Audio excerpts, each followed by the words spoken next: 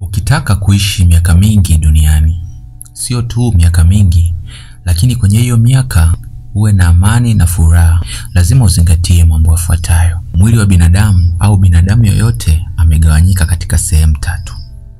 Sehemu tatu ambazo zina control maisha yake ya kila siku. Kuna mwili, kuna akili, lakini pia kuna nafsi.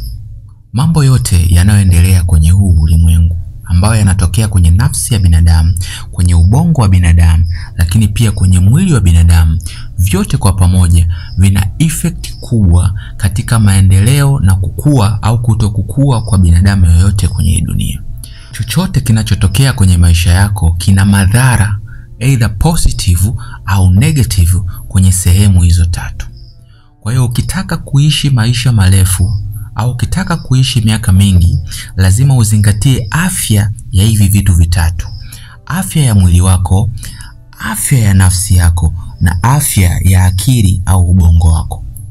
Sasa kuna vitu ambavyo vinaweza vikasababisha hizi sehemu tatu zikawa bora zaidi au zikaharibikiwa zaidi. Na afya ya vitu hivi vitatu inavyoimarika, ndio tunaweza tukasema the possibility of you living a long life is very high.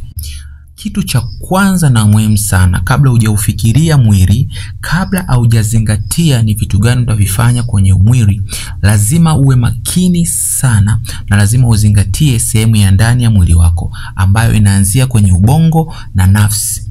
Kwa hiyo pale au muda ambao utaweza kuimarisha afya yako ya akili na utaweza kuimarisha afya yako ya nafsi, utakuwa kwenye sehemu bora zaidi ya kuishi maisha marefu na kuimarisha sehemu zote za nje. Kwa hiyo kabla hujafikiria sehemu yoyote, kabla hujafikiria jinsi gani utaimarisha afya yako ya mwili, zingatia zaidi ni jinsi gani unaweza kuimarisha afya yako ya ubongo na afya yako ya nafsi. Ili uweze kuishi maisha marefu au uweze kujihakikishia maisha marefu kwenye hii dunia, lazima uwe na uwezo wa kuishinda vita ya nafsi. Katika vita vyote ambavyo vipo duniani, vita yote, unavyoamka, unavyoenda kazini, au kama umejiajiri, au kama una duka, au kama unafanya jambo lolote, au hata kama mwanafunzi unasoma, hakuna vita ngumu sana kwenye hii dunia kama kuishinda vita ya nafsi. Achana na vita ya maneno, achana na vita ya kushindwa kufanya jambo fulani kwa sababu mtu fulani anakubania. Vita namba moja ambayo unatakiwa uishinde kwenye hii dunia, au vita namba moja ambayo unatakiwa uishinde ili uweze kujihakikishia maisha marefu na usalama wa afya yako kila siku, lazima uweze kuishinda vita ya nafsi. Vita ya nafsi ni vita ambayo imewashinda watu wengi sana. Vita ambayo imewashinda hata watu wakubwa wazito, ambao hata nikikwambia hauwezi kuniamini kama hiyo ndio sababu ya wao kushindwa ile kazi au kushindwa ile purpose waliopewa kuifulfill kwenye hii dunia. Naweza nikakupa tu mifano ya watu wakubwa sana ambao walikupewa nafasi kubwa sana kwenye hii dunia, lakini wameshindwa vita moja, vita ya nafsi. Tunawasoma hao watu kila siku, lakini hatujui kwa sababu gani wamewekwa kwenye vitabu vikubwa vya maandiko. Wamewekwa kwenye hivyo vitabu ili kutufundisha sisi kwamba hata kama walikuwa ni watu wa Mungu, au hata kama walikuwa watu karibu sana, au hata kama walikuwa watu wa karibu sana na Mungu na wakaweza kuzungumza naye, lakini walishindwa vita moja, walishindwa vita ya nafsi. Kwa hiyo walishindwa vita ya nafsi hata kama walipewa nguvu kiasi gani, hata kama walikuwa na akili kiasi gani, lakini vita iliyowashinda ni vita ndogo sana, vita ya nafsi, ambayo leo hii unapata nafasi ya kulitambua hilo na kujua ni jinsi gani unaweza kuishinda hii vita ya nafsi. Nakupa mfano mdogo tu, naomba nisiende mbali. Nakupa mfano mdogo wa mtu ambaye alikuwa mkubwa sana kwenye hii dunia, alikuwa na mali zote kwenye hii dunia, aliweza kufanya kila kitu kwenye hii dunia, lakini vita iliyomshinda ni vita ya nafsi. Mfalme Suleiman ni mtu aliyekuwa na mali nyingi sana kwenye hii dunia. Alikuwa na fedha, alikuwa na dhahabu, alikuwa na kila kitu cha thamani. Aliweza kuitawala Israeli yote na aliweza kuitawala dunia yote. Alikuwa ni mtu mwenye mali na utajiri kuliko watu wote kwenye hii dunia. Alikuwa ni mtu mwenye hekima ya hali ya juu Unaposema hekima kwa sasa hivi utasema ni mtu ambaye alikuwa na akili kupita watu wote kwenye hii dunia. That's how it is written. Na huo ndo ukweli wenyewe. Lakini huyu mtu alishindwa vita ndogo sana. Alishindwa vita moja ndogo sana, vita ya nafsi. Ingawa wengine wanasema kwamba kilichomwangusha ni hali ya kuwa na wanawake wengi. Lakini mpaka anafikia ile hatua ni kwamba nafsi yake ndani ilishindwa na ile vita ambayo alikuwa anapambana nayo. Kwa sababu ni mtu ambaye alikuwa ameshapata kila kitu. Ni mtu ambaye hata yeye mwenyewe anasema kwamba alifanya kila kitu na alitazama kila kitu kwenye hii dunia, bado akakiona ni ubatili. Kwa hiyo kulikuwa hakuna kitu chochote kigeni ambacho kilikuwa kinatokea nje ya ulimwengu ambao alikuwa anaishi.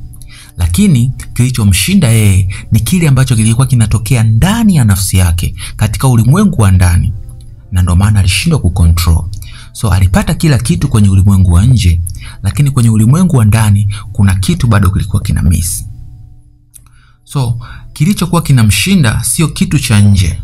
It's not the outside world. Ni kitu ambacho kilikuwa kinamshinda ndani ya nafsi yake, kukicontrol na kukihandle. Vita aliyoshindwa yeye ni vita ya ndani, vita ya nafsi. Na tunafeli hiyo vita ya ndani tunapokuwa na mashaka juu ya jambo fulani. Tunapokuwa tunaishi kwa mashaka.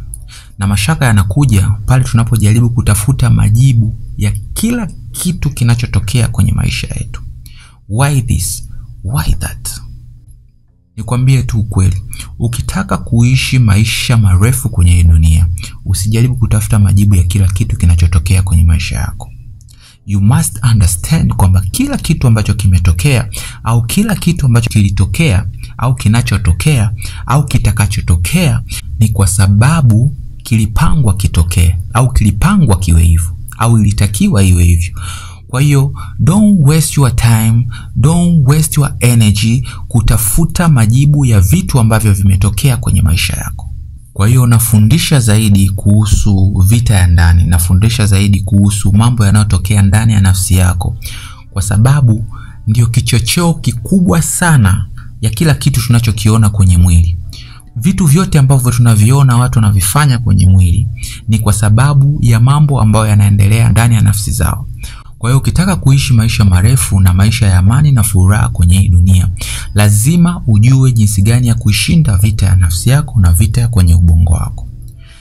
Siwezi kuwa specific sana ni process gani au ni vitu gani uvifanye ili uishinde vita ya ndani, kwa sababu moja tu. Kila mtu, every person ana vita yake ndani. Kila mtu ambaye unamuona kuna kitu ambacho kinakuwa kinaendelea ndani ya nafsi yake. Kuna moto unakuwa unawaka ndani ya nafsi yake.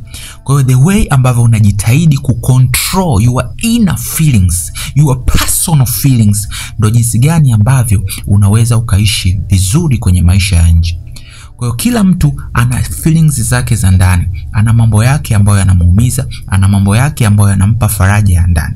Kwa hiyo the moment unaweza kucontrol vitu vinavyokuumiza na vitu ambavyo vinaweza kukupa furaha ya ndani, ndio jinsi ambavyo unaweza ukaishi vizuri kwenye ulimwengu wa mwili, ulimwengu wa nje. Lakini ukianza kufocus na ulimwengu wa mwili, lazima utapoteza uwezo ulio bora ndani ya nafsi yako. Kwa hiyo make sure ndani ya nafsi yako, kutokana na situation ambazo unakutana kwenye maisha yako, au kutokana na situation ambazo ulizonazo kwenye ulimwengu wako, jitahidi sana uweze kucontrol ulimwengu wako wa ndani. Automatically ukiweza kucontrol ulimwengu wako wa ndani, matokeo mazuri yataonekana kwenye mwili, matokeo mazuri yataonekana kwenye nafsi, matokeo mazuri yataonekana kwa watu wote ambao wanakuzunguka. Sasa kuna vitu vya nje ambavyo tunaviruhusu sisi kuingia ndani ya nafsi yetu. Vinautawala ubongo wetu, vinautawala moyo wetu, vinaitawala nafsi yetu. Kwa hiyo vikiingia ndani, vinaanza kufanya kazi ndani, vinaleta matokeo nje. Kwa hiyo the only thing that you can do ili uweze kuishi vizuri kwenye ulimwengu wako wa ndani, be careful with what you let in. Kwa sababu kile tunachokiingiza ndani kinakaa. So ukiingiza vitu ambavyo vinakuletea mushkeli kwenye nafsi yako ya ndani, lazima tu automatically ulimwengu wako wa ndani utaanza kuharibika. Kwa hiyo make sure your first priority uwe ulimwengu wako wa ndani. Kwa ulimwengu wetu wa ndani unaafektiwa na vitu vingi sana. Vitu vinavyotuzunguka vinaaffect sana ulimwengu wetu wa ndani. So make sure vitu ambavyo vinakuzunguka wewe, kuanzia ratiba yako unavyoamka mpaka jioni unavyoenda kulala, vitu ambavyo unaviangalia, vitu ambavyo unavisikiliza na vitu ambavyo unaviongea au unavisoma au unavitazama, make sure haviwezi kuleta negative effect au negative impact kwenye ulimwengu wako wa ndani. Unatakiwa uelewe maisha ya binadamu yoyote, maisha ya mtu yoyote yapo kwenye ulimwengu wake wa ndani. Life is within. Life is not on the body, but life is within the soul. Sawa? Ndio maana utakuta miili yetu inafanana, lakini our souls are so unique. Nafsi zetu ziko very unique. Uwezo wa kufikiria, uwezo wa kufanya jambo lolote is very unique kwa kila mtu aliyoko duniani. Kwa hiyo watu wengi wanafeli au watu wengi wanapotea kwenye ile ramani ya maisha kwa sababu the focus ambayo wanaiweka ni kwenye ulimwengu wa mwili. Ndio maana unashangaa watu wanafanikiwa mapema na wanakufa mapema.